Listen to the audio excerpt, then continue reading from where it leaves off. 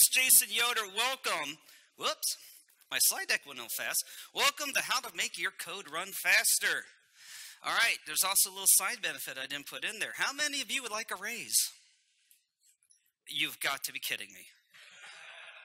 I have 3 people want a raise. The rest of you go. Seriously, because I'm actually going to show you how to prove to your boss how much of a raise you really deserve. But you got to stay till the end for that one. All right, so guys, let me tell you a little bit about myself. I am a Microsoft certified trainer, which means Microsoft says I'm a nerd with at least one social skill. That means they let me go around the world and teach a bunch of classes. PowerShell is obviously my most popular class that I teach. I also do Windows Server and client classes. So I get bombarded with a variety of questions, but I also get a unique perspective on who's out there in the ecosystem.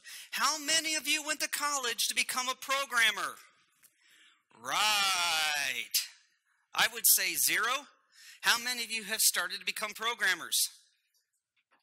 A few? Yeah, because of PowerShell, right. You know, we got these really neat commandlets that do things, but to really automate, we have to start learning how to write some code. You know, one of the cool things about the industry that we're in is that you don't have to have a college degree to run a computer network. Yes, it does help in some areas. During the, we call it the Great Recession in America, around, was about 8 years ago or something, I actually noticed the dynamics of my classes changed. It wasn't just IT professionals trying to increase their skill set. It was people who have never worked in IT trying to get a skill set that's not going to be, I wouldn't say IT is recession proof. I just say it's more recession resistant, right? Yeah, I know a lot of people were able to keep their jobs in the IT field, but not in the factories. So one of the challenges that I have is I literally have to teach people who have never programmed in their life what PowerShell is, describe the pipeline, and oh, by the way, here's how you program in 5 days. All right, you want a challenge? That's a challenge right there. So this is not for the basic user. I'm going to be honest with you. I'm going to be showing you guys some concepts that are beyond the basics, and show you a little bit how to make things run a little faster and why we want to spend a little bit of time doing that. So here's our agenda. We're going to take a look at some programming techniques that you can leverage to make things run faster. I'm going to show you some special coding techniques. Yes, there's different programming, coding. They're 2 different things. I'm going to show you how to do it. Then I'm going to show you guys how to quantify all this programming effort that you're making in the only language that your manager understands. Money, right? So I'm also going to give you the code to do this if you like. So first of all, actually, let's start off here. Let's start off with some programming techniques. So how many of you use Azure? Several of you. Okay, I am going to play a little bit with Azure here today. Now, if it looks like I'm coming off of being exceptionally angry, it's because something happened in Azure over the weekend. That totally bombed out my entire presentation. Got it fixed about 30 minutes ago. No, really, about a few weeks ago, this, of course, presentation was entirely completed. You guys are here for a reason, so, of course, we're going to have top-notch presentations. I tested it a few days ago. Perfect. I tested it 24 hours ago. They changed 2 of the commands on me. It's okay, the code I'm going to give you, and yes, I am giving you all this code at the end of the presentation, has all the updated stuff. So let's talk about some programming techniques here before we hit the Azure side. What is the difference between synchronous and asynchronous operations? Just, I'm using asynchronous. Okay, 4 syllables. What's the difference between synchronous and asynchronous? Well, synchronous is, I'm sorry? That's right. So let's say we have 3 processes. I'm going to do one and wait. Do the other and wait, do the other and wait. Does anybody see a little problem when it comes to time? Why not make them all happen at the same time? We do have that capability when it comes to PowerShell. We do have true parallel processing. So really quickly here, I'm going to just bring up a little function to make a little timer for us so we can see if there's any benefits to what we're about to do. And let me split my screen here vertically. All right, real simple thing here. I'm going to just ask for BIOS information. Just a real simple job, all right? And I want to show you how to start a background job. How many of you worked with background jobs in PowerShell? Yeah, they require a little extra administrative effort because we don't receive the information until we ask for the information. That is by design. So I'm going to go ahead and do start job, and I'm going to give it a nice friendly name called BIOS Test 1, and we're going to run it. And what you can see over here is my object, my job object started. I'm going to ask to receive that object, and whoa, we have a problem. Anybody see what the problem is? Here, let me go back to the code. Anybody see it? I'm sorry? Yeah, this is not visible in the scope. Just a little caveat, if you ever use Start Job, it's a local job. It runs on this machine. But guess what? It's like opening a completely new instance of PowerShell. Where's that sim class variable at? Is it here? Is it here? No. So if you have PowerShell 3, which I assume everybody by now should, but I know that's not a safe assumption. I'm going to be honest with you. Right before I flew over here, I just taught my 79th PowerShell class. 3 individuals were still locked in PowerShell 2, 3 different companies. So actually when I teach PowerShell, I still teach PowerShell 2 and 3 at the same time. The using scope became available to us inside of PowerShell 3. What that tells the machine is this. There's a variable called simClass, right here on the physical machine. Transfer that variable and its entire contents to either this extra scope of memory, or if you're using invoke command, to those machines out there. So I'm going to go ahead and try this again and see what happens. We're going to run it. I'm going to receive it. Okay. Now that's real easy how to use a background job. And that kind of sets us up here for what I'm about to show you in Azure. I hope I remember to authenticate inside Azure. I may have to blink the screen in a second. Yeah, because otherwise they're going to see all my Azure stuff. All right, so here's the deal. With Azure, you can actually do things at the same time. You see, when I teach the Microsoft class, I got the advantage of having, where's the camera at? Okay, couldn't see where to stand. All right, so I have the advantage of using Microsoft's labs. They're all created. It's all done for me. What if I don't do a Microsoft class, one of my own? I have to create my own environment, right? So I have a choice. I can go through the airport lugging crates of laptops that I'd have to buy, or I can do it all in Azure. But if you're having virtual machines running in Azure, what's happening? I'll give you a hint. It's costing you money, isn't it? So the design I had to put into this product is this. When I'm ready to build the class, I want to do this and let it go. And it works. It does a lot of asynchronous jobs. Here's the deal. To do a fully deployed lab, it takes about 55 minutes per lab. I usually have to scale it out to at least 20 labs. Anybody want to do the math on that? Almost an entire day. Guess how long it takes me to build all 20 whatever labs? About 50 minutes, because of what I'm about to show you here. So I'm going to go ahead and go into Azure. And real quick, I just want to make sure that I properly authenticated into Azure. Let's see, get Azure RM resource. Let's see. If it comes up with data, then we know we're good. Oh, come on, tab complete. Just updated all of my Azure modules, so this is going to be fun. There we go. Let's see. If it comes up, then we're good. Yep, we're good. Okay, so let's give this a try. So here in the code, and again, this is the exact code that's going to be on the download side. You can see that you do need to put your Azure subscription in here. Sorry, I'm not giving you mine. All right. All right, once that's done, I need to save my Azure profile to disk, because the reason is that authenticated session is here. I'm about to start a background job. Guess what? It's not there. So I commit it, the context, and this is one of the new commands that Microsoft changed on us just in the last few days. There we go. So I went ahead and saved it. Now what I'm going to do is I'm going to build some Azure resource groups, but I'm going to do it synchronously. I'm going to do only 3 of them. And we're going to let it roll, and you're going to see what's happening in the background. What's happening is I'm creating a container inside of Azure for each of the individual labs. It took about 7 seconds for that. And I know I chose a few things that are not going to take a long time. I'm going to do the same thing asynchronously. And let me make sure I select everything. This is not going to yield a lot of extra time. See, now I'm worried that they just changed the commandlets on me again. There we go. 10 seconds. We didn't really get anything out of that, did we? This was a very fast operation. Let's jump over here to Azure. Oh, reload. Let's jump over here to Azure just to see. Uh-oh. Well, there they are. These are the first three. These were the second three that were created using that procedure. Let's do something that takes a little bit longer.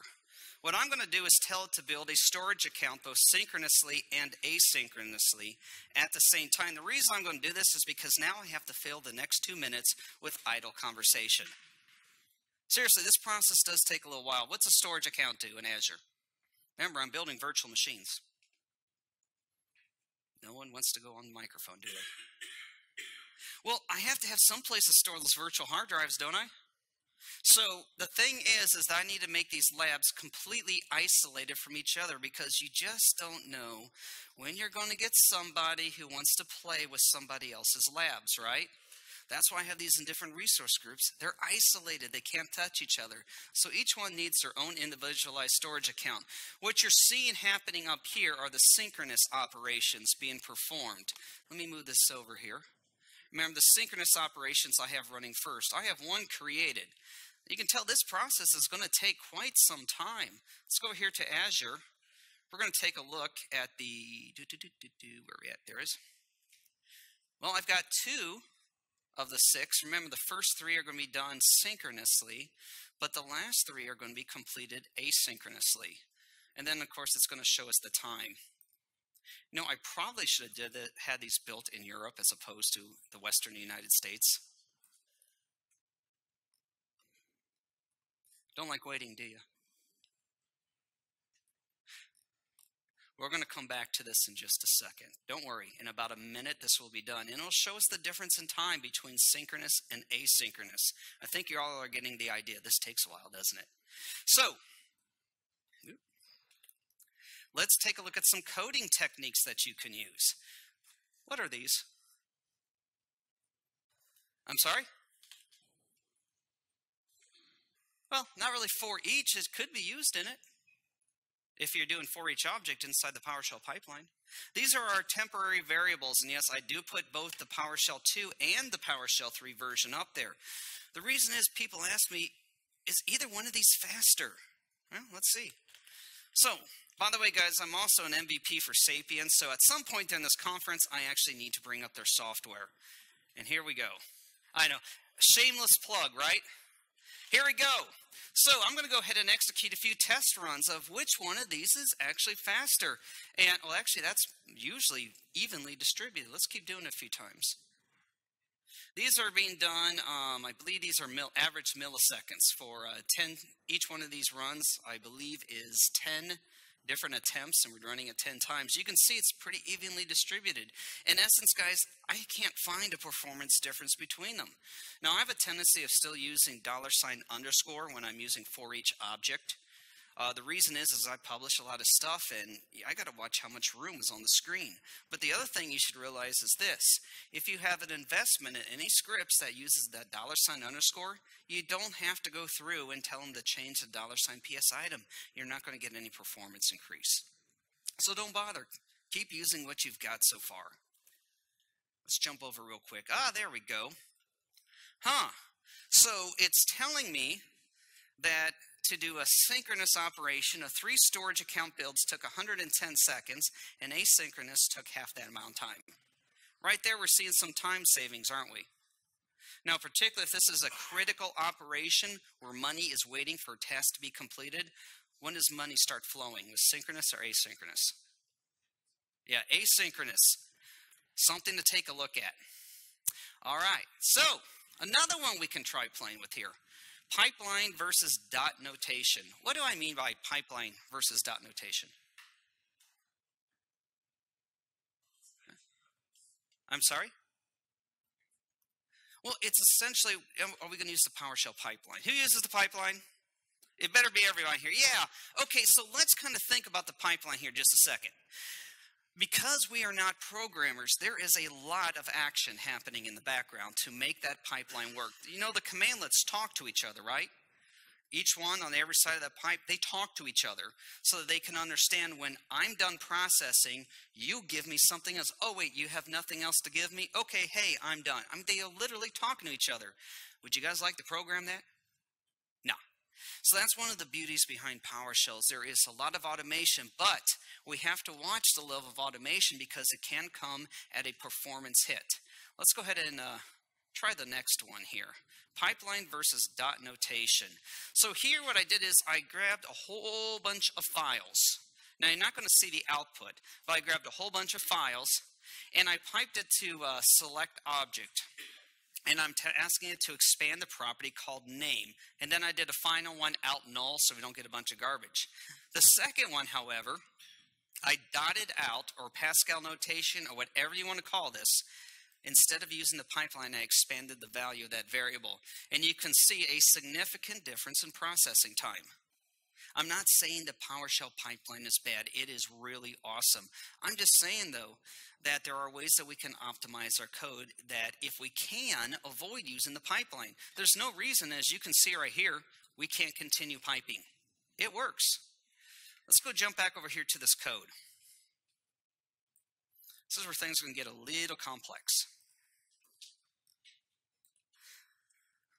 So what I'm going to do is run that exact same piece of code, but this time I'm only going to ask for one file because I want to only have one iteration of data on the screen right now. So we're going to take a look at what happens just with the parameter binding alone. Now I'm using what's called trace command. We use it when we're trying to debug the PowerShell pipeline. And this is going to be pretty cryptic stuff. We're not really concerned about exactly what it's doing, but I wanted you to see that there is stuff happening in the background. Now let's run the same command. That was with the pipeline. Here's the same command without the pipeline. A little different there, isn't it? Now there's a lot of things that we can do with tracing our commands. I'm going to go ahead and list all the sources. I only used one. So what I'm going to do is grab all the sources and let's see truly what's happening behind the screen. Again, this first one is going to be with the PowerShell pipeline, and it is slightly larger. A lot of work being done for you. Again, this is good, guys. This is very good. Otherwise, you would have to do this work. Here is the same thing when you're not using the pipeline. There is some activity happening in the background, but only to get the information out to the screen. So again, if you can avoid using the PowerShell pipeline, if time matters, this will actually save you a little bit of time.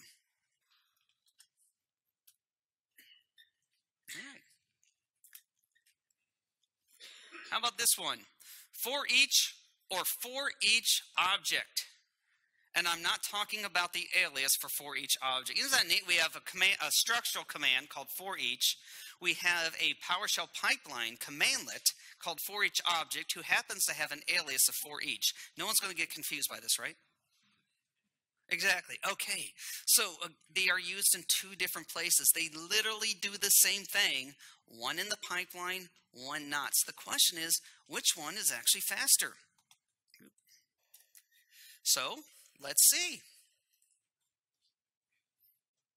Oh, by the way, guys, the source code for this little GUI I made, it's in the download.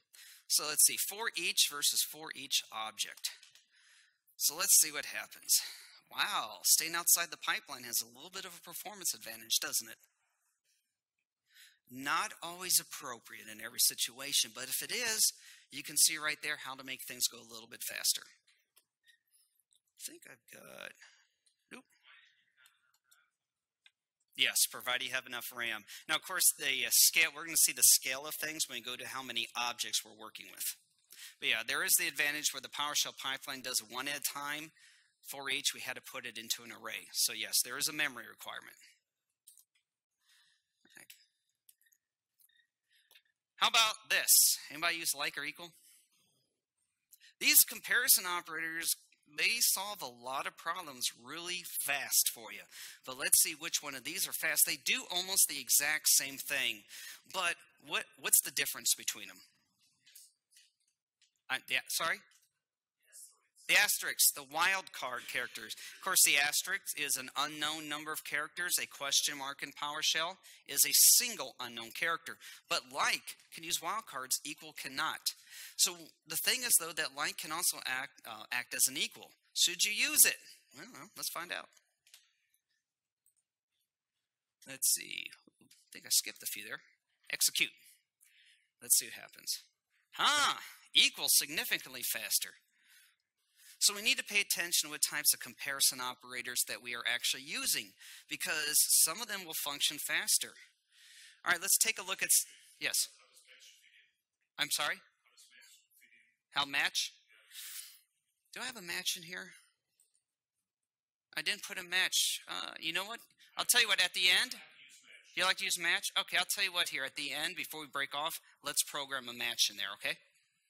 I don't want to mess up the code while we're in session, but yeah, we'll try it right before we break off. Cool?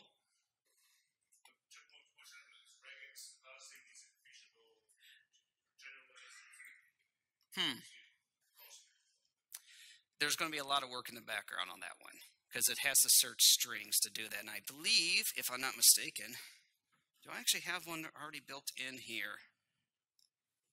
No, that might be a different presentation. I'll tell you, hang tight afterwards. We'll answer that question, okay?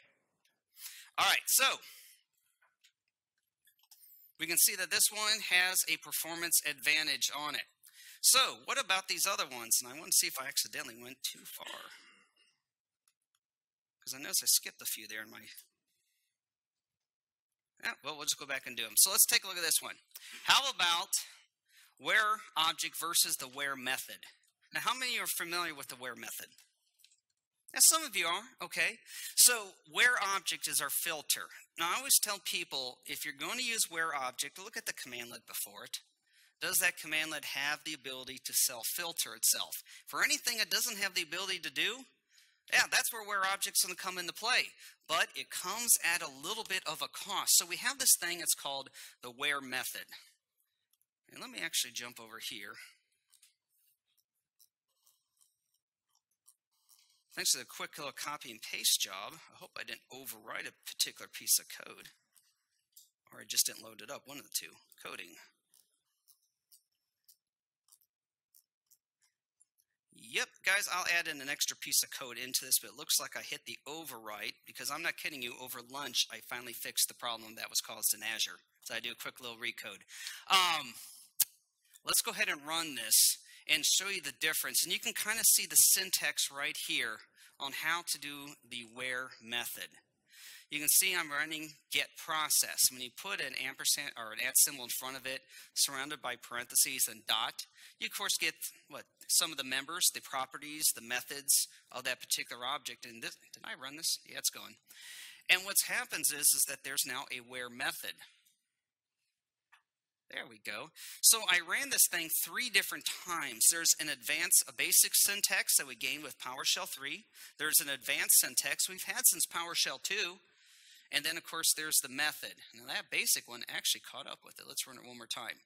So the basic syntax, we don't use a script block. It can only do one thing. You just give it the name of a property and what you're going to match it against. In the advanced syntax, of course, we can do multiple operations. We can do multiple comparisons. We can use logical operators. We can do a lot more. All 3 of these are essentially doing the exact same thing, but just doing different methodology. Let's see if we get a little solid answer. Last time, the method one. There we go, a little bit out there. Now remember, I am running multiple virtual machines right now, so anything could slightly slow off this information when you're running in milliseconds. But I think we can see methods. When you use those methods, they run faster. Now, don't forget, there's also a for each method. And again, all we're doing here is just grabbing a lot of files. We're just simply executing the method to change them to uppercase, but we're doing it through different ways. The first is the basic syntax, the second, the advanced, and you can see we have a performance increase in the third. Now, the neat thing I want you guys to start pulling from this as we continue on is don't be a creature of habit. How many of you, once you find a way to do something, you stick to it? Oh, come on, be honest. I'm going to be honest, all right? I do the same thing too. Yeah, and you know what? One of the reasons why that every once in a while some certain functionality or procedure or have you starts going faster than others is because Microsoft makes changes. Go ahead.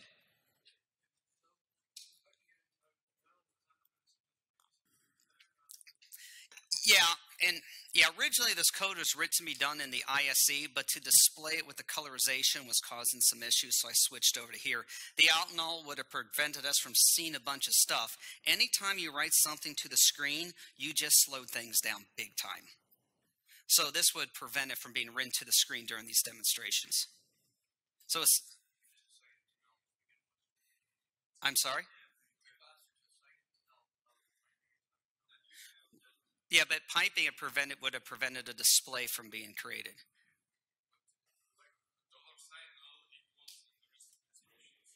Oh, I see. So just send it to a variable.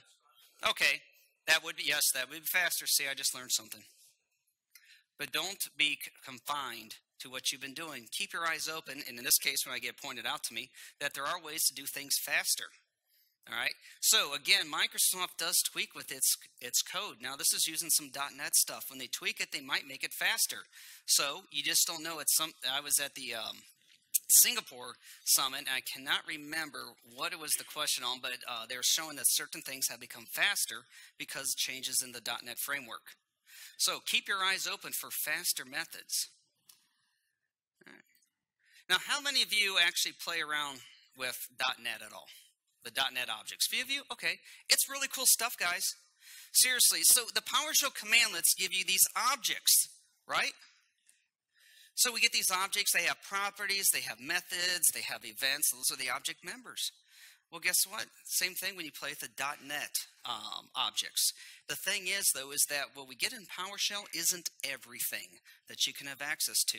So sometimes if we look at .NET and use the raw .NET objects, they come with additional functionality that's faster than we get inside of PowerShell.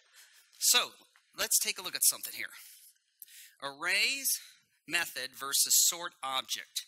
If you take a look at the array object, it has a method called sort. We have a commandlet called sort object. Let's see what happens here. Slightly faster. All right, so yeah, someone got some head. Oh, that one is actually showing some speed difference, isn't it? What's that again? All right, let's recode it then. Now, I don't know what the exact effect will be. Let's try it. So that was test number 7. As soon as this guy decides to, it's still calculating. Give it a second. There we go. So let's go down in the code to number 7, which is our output. Here's where things were programmed in, and let's see how we're doing this one. So you guys want me to do it this way, correct? All right, let's see what happens.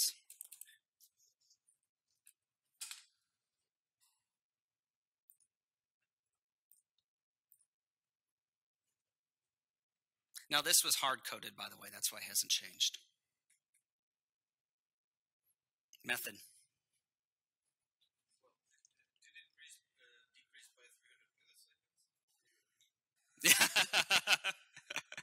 Good catch. But I think we're still pretty significant on that side.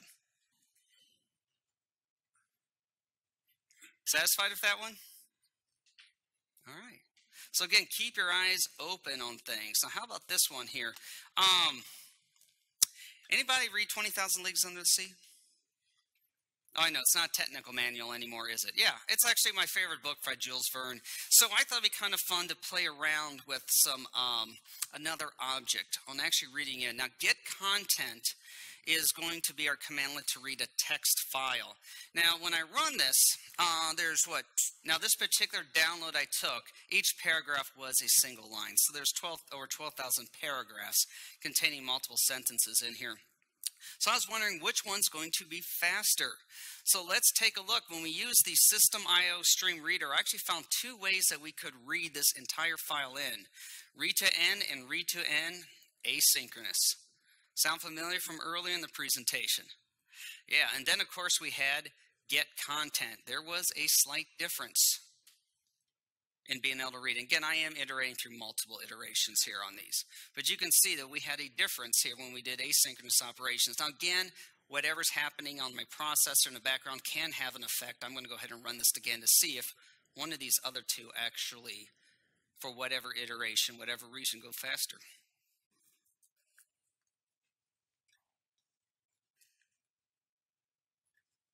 Did you run? Yep, it's running. Tell it's a big file, can't you?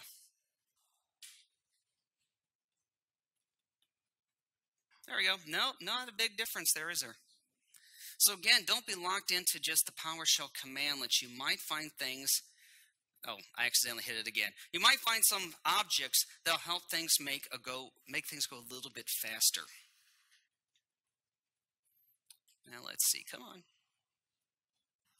I didn't put a kill switch on this thing when I programmed it.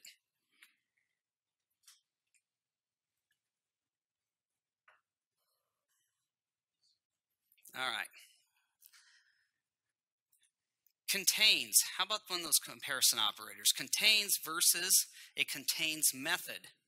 What does contains do for you?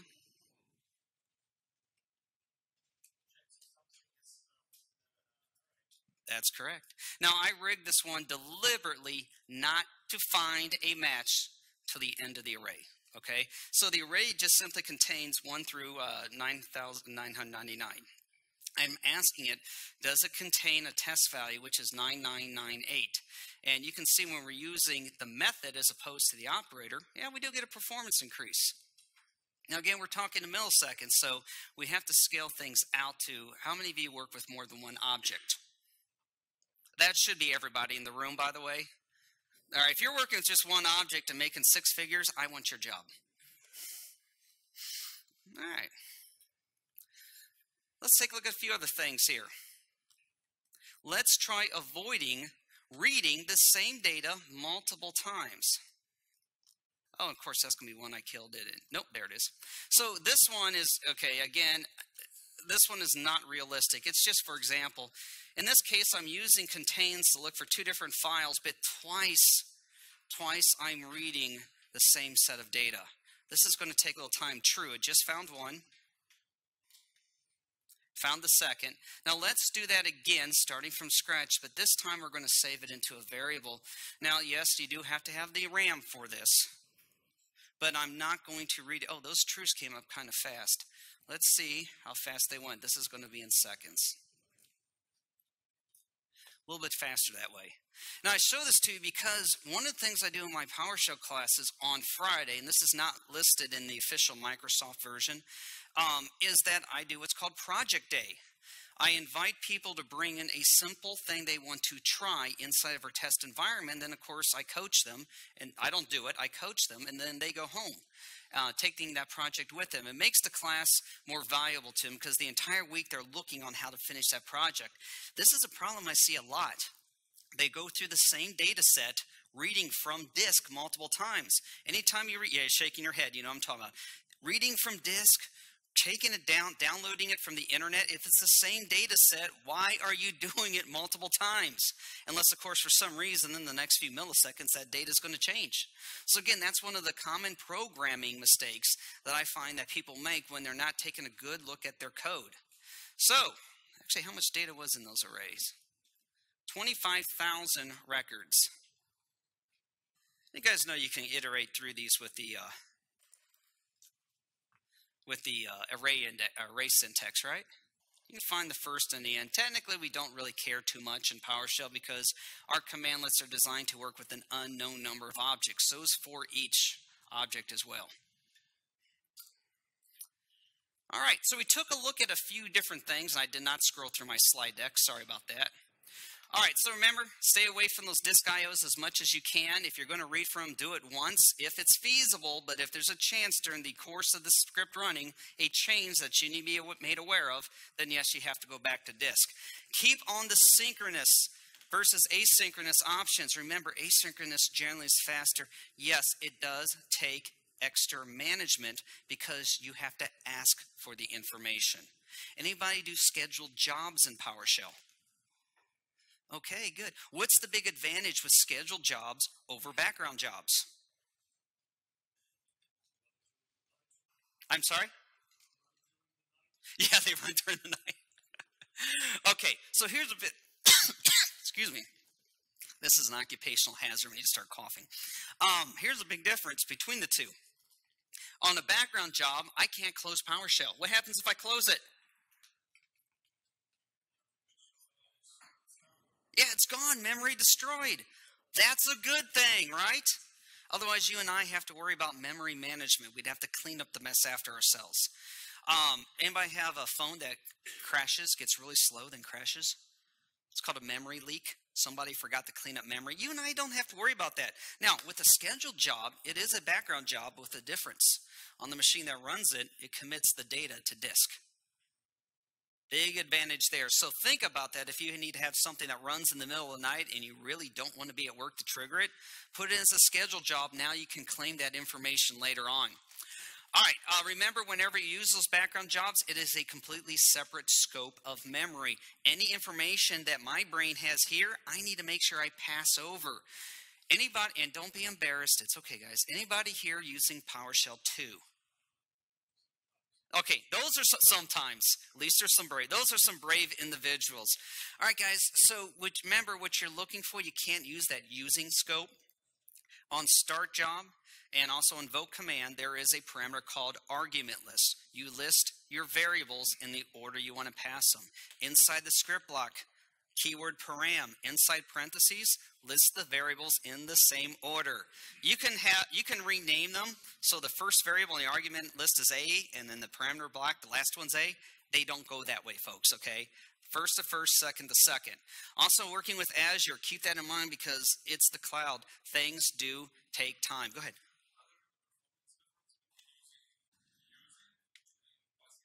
No, I've never tried that. Because I'll be honest with you, once I discovered it, I stopped using the argument list just for programming.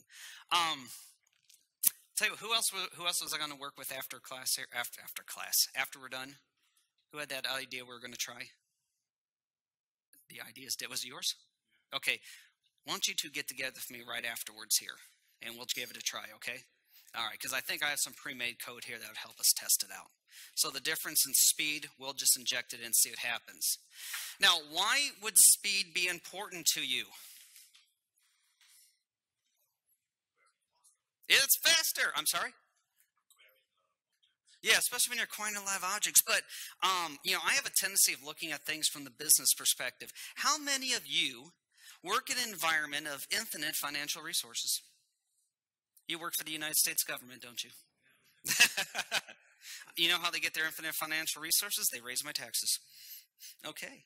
So, yeah, that's one of the problems we work in. And in practice, I've had a lot of issues with the managers of organizations not truly understanding what the true cost of IT is.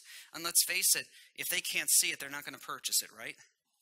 Has any of you been ridiculed, criticized, or scorned by your immediate manager because you spend a lot of time writing PowerShell code and not clicking? You do? Yeah. I did. Okay, so this is what I did because let me tell you, we were in an environment where we were increasing, we were going international, but we were not going to hire any additional IT staff. It was to the point where, you know, it's like when you don't go home at night. That was becoming my life. So I started investing heavily in automation. And I was ridiculed quite heavily and threatened, actually, into a few shouting matches. Well, this is what happened at my evaluation. So I handed over to my boss my input. So what I've done for the last year. Oh, Jason, this is great. I guess you're doing okay. I then handed him 2 more years of work. He asked me, what's this? I said, those are the 2 employees you didn't hire this year because their jobs are automated. By the way, the parts of your job I have not turned back over to you is also automated as well. Now, I don't suggest being belligerent. That might not go over well, but I was also planning on leaving the company the next month. But anyhow, what? Come on. I'm not going to be treated that way. So, guys, I'm going to add a little extra here that was not in the actual promo for this particular, I keep calling it class because I'm used to being in classes, this particular session. I want to show you some code. I know, Tom, you've seen this before. So this is my 2-hour presentation for you crammed down into about 5 minutes. I'm going to share with you just a little hint on how to financially prove to your organization what you're saving them. All right? So, defining time in terms of money. So I have a couple of objects and a couple of measurements here. Let's say you've got a very advanced running script and you're able to use some techniques, maybe accelerated per object by, I don't know, 1/4 of a second. Doesn't sound like much, but if it's over 10,000 objects, it goes 41 minutes faster. The reason why we want to speed things up here is that I'm going to write PowerShell not just for me, but I'm going to be writing it for other people, non-technical users, because let's face it, they do repetitive activities as well, right? All right, let me give you an example. Our receptionist, she was in charge of maintaining cell phone numbers on a specific spreadsheet.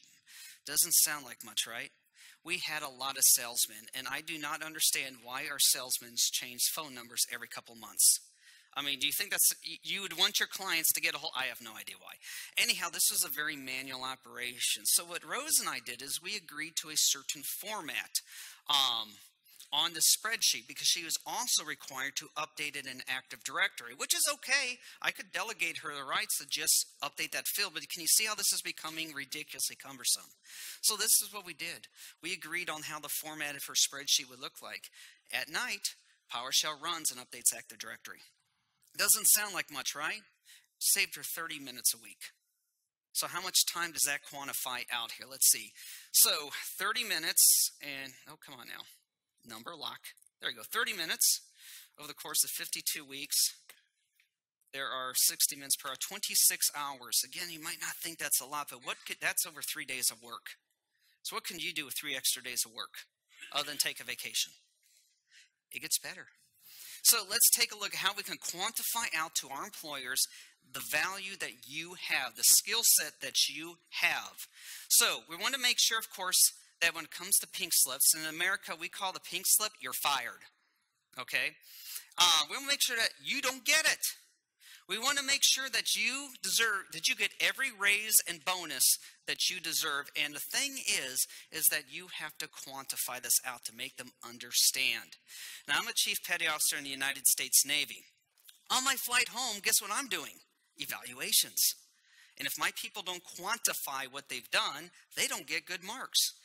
The quantification is needed, and that's one of the things that we're going to put into our scripts. We're going to add a little extra function. And all we have to do is essentially tell it how much time this script saved every time it's ran. We're going to put a share on a network drive. And of course, we do have to allow our users to write to this. I'm sorry, it's the only way to get it to work. And then we'll append a CSV file every time that script is ran.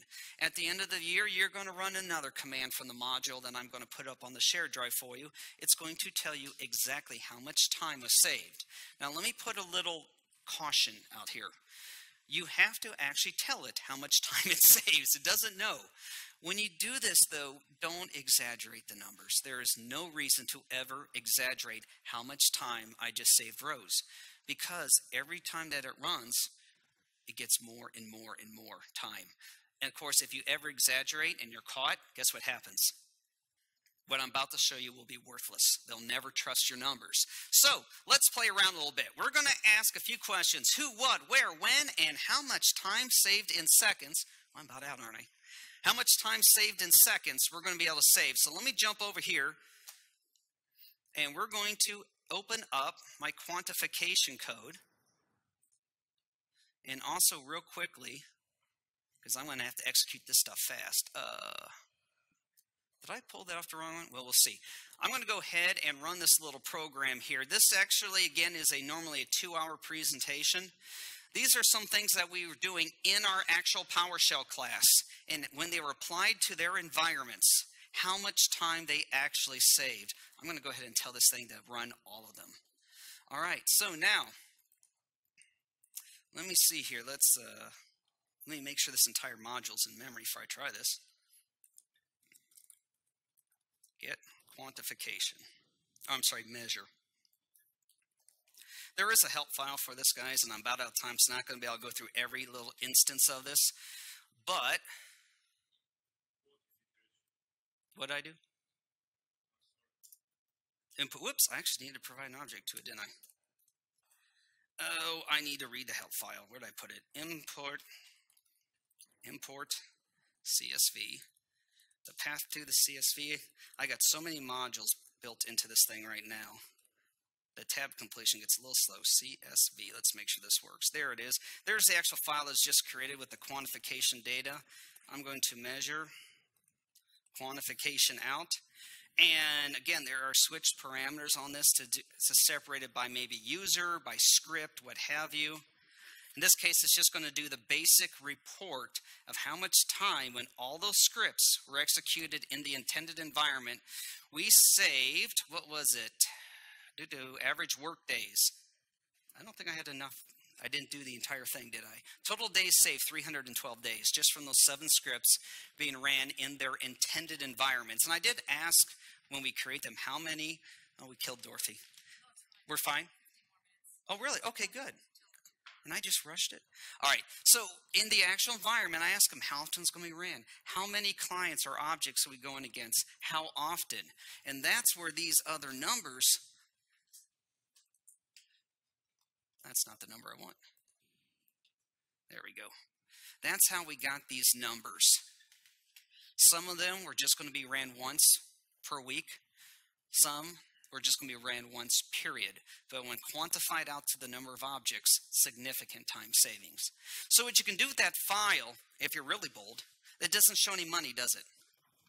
So you can make prior arrangements with your immediate supervisor in HR, because you can actually turn over that CSV file, because, in Excel, and it actually shows the users whose time was saved. If HR is willing, they can literally put in there the cost of that user per hour, multiply it out by how many hours, crunch them all down into a singular number, and privately hand that over to your manager. There is no way your manager can decode that to figure out who makes what. But in the end, it shows you how much money you saved. Roughly guessing based on people's job offers. Remember, I saved 2 full salary employees. Those salary employees, when we figured it out roughly with insurance costs, those were within the 6 figures per employee. So imagine what would happen to my bonus offer after that. I'm sorry? Absolutely, I left the company. But anyhow, however, people have tried this before, and yes, it has yielded positive results, because financially, you can prove how much money your skill set is now worth to the company. Will you become millionaires? No, but it might help out in the long run. All right, other than the 2 people I'm about to meet here privately, if we have any other questions? Yes, sir. I'm sorry?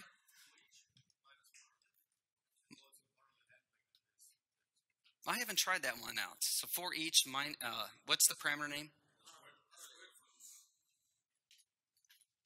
Oh, parallel. I've never tried that one, to be honest with you. Hey, we got another one to play with. All right, what else? Now I have 3 people. It's okay, this is my last session today. All right, guys. Well, I hope this helped you out. Now, for the stuff you've been waiting for patiently.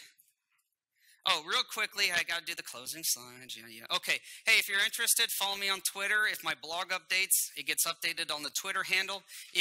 I know all of you are experts in PowerShell, but if you have staff that needs to become experts, feel free to give me a call. We can make arrangements. I've taught all over the world, so I know how to come over here. One of our sponsors for this event, O'Reilly Media, I do have an advanced PowerShell scripting training video series with them. Ignore the fact we still called it Windows Server 8. That's when we actually deployed it out. But it does have the PowerShell code to build your own sandbox, and that's in the free section of that. And also, if you would like to download all the code that I just had up there, right there's the link. Thank you, everybody, and enjoy the rest of the conference.